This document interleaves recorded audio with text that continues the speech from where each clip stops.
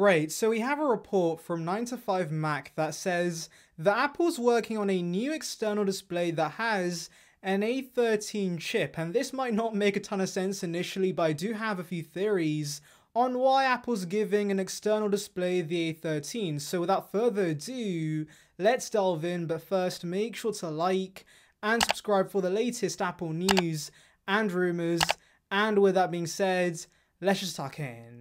Right, so there's only a few tidbits in this report, but the pretty big ones, beginning with the fact this display is going to be replacing the Pro Display XDR, so this is not going to be the cheaper Thunderbolt display we've been waiting for. Now yes, I know that's a bummer for some, but I'm keeping my fingers crossed we do end up seeing the cheaper Thunderbolt display pretty soon. Also, I do want to mention there is a very small chance we could see today's Pro Display XDR go down in price, so maybe around $2,000 to $3,000.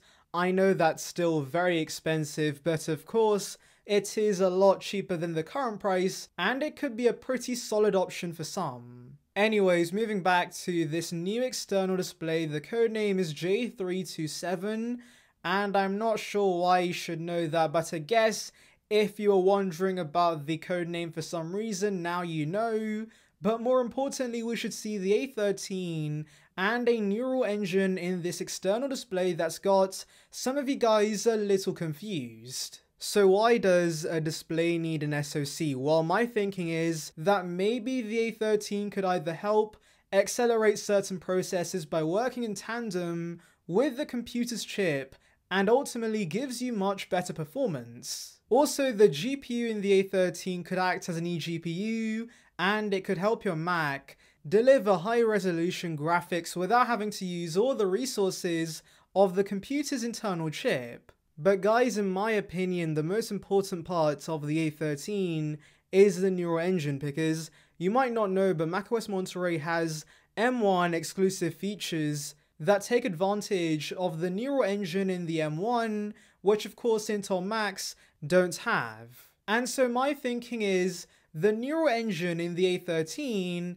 could maybe enable the upcoming Intel Mac Pro to get all the exclusive M1 features in macOS Monterey. Because guys, let's be honest, it won't be the best look for Apple to release a new Intel Mac Pro that won't be able to take advantage of all the macOS Monterey features when they're charging a minimum of $6,000, and obviously professionals who buy the Mac Pro are going to be holding on to them, and so the neural engine features in macOS will continue to expand every year, and so I think a neural engine in the Pro Display XDR2 that works with the new Intel Mac Pro makes a ton of sense in my opinion. In fact, I could also see this applied to the current Mac Pro because that's also a very expensive machine, and so yes, I think those prosumers would appreciate being able to take advantage of those neural engine features in macOS. As for other details on this display, we don't know much.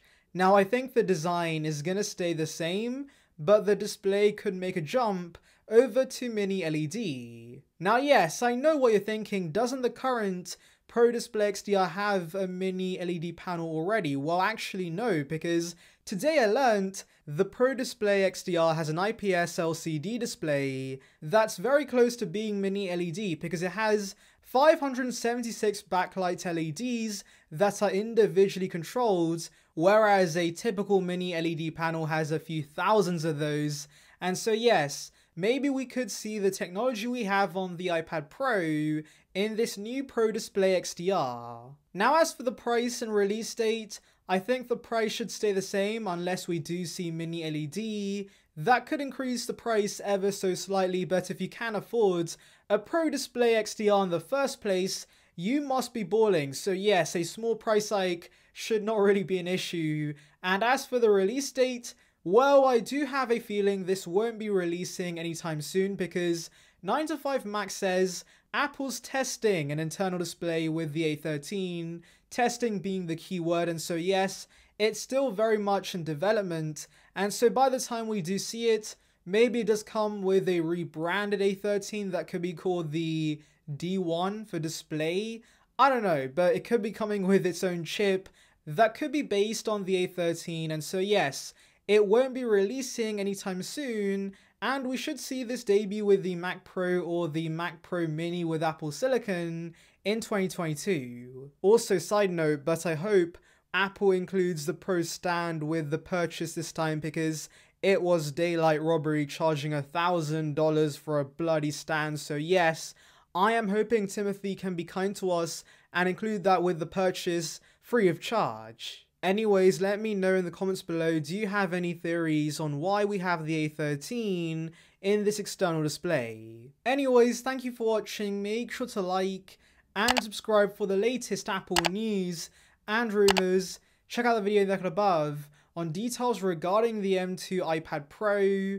And on that note, I'll see you guys in the next one. See ya, peeps.